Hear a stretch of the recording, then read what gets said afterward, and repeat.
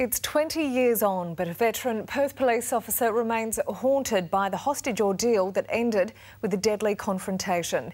Dennis Perich was held at gunpoint for 7 hours when a man took control of police headquarters. In an exclusive interview with 9 News, the retired officer revealed his biggest regret.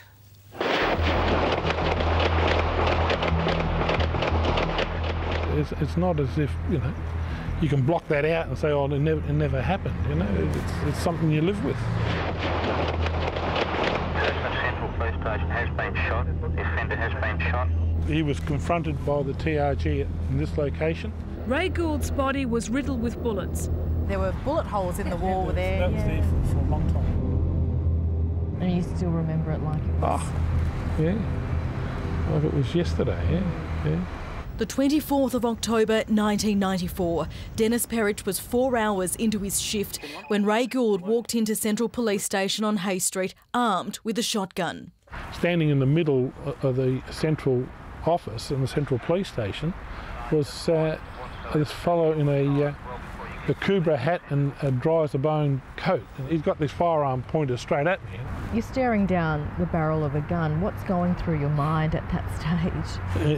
Well, initially a million things go through your mind, apart from the fact of just the sheer fear of it, thinking, are you going to survive, will you see your family again, will you see your friends, Up to 10 officers were held captive. Dennis Perich was the most senior. He convinced Gould to release the others, leaving him as the sole hostage for the lone gunman. When you're actually negotiating for your own life, it's a different ballgame. In the 7.5 hours with Gould, Perich found common ground with his captor. They were both fathers, except Gould was estranged from his family. Have you managed to make any contact with Ray Gould's family at all?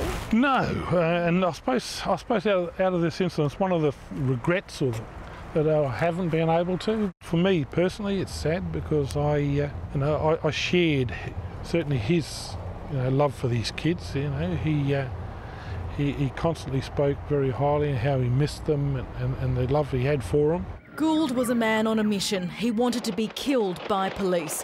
It's one of Australia's most notorious suicide by cop cases. Do you think it could have been handled differently?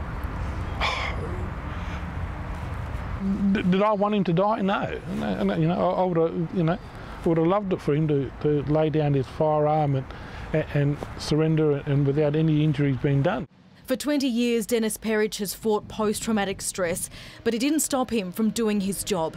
He was back at work just months after the siege, his 44-year career wrapping up this year. Your mind's a very powerful tool, so, the memory will always be there, Tracy Vo, 9 News.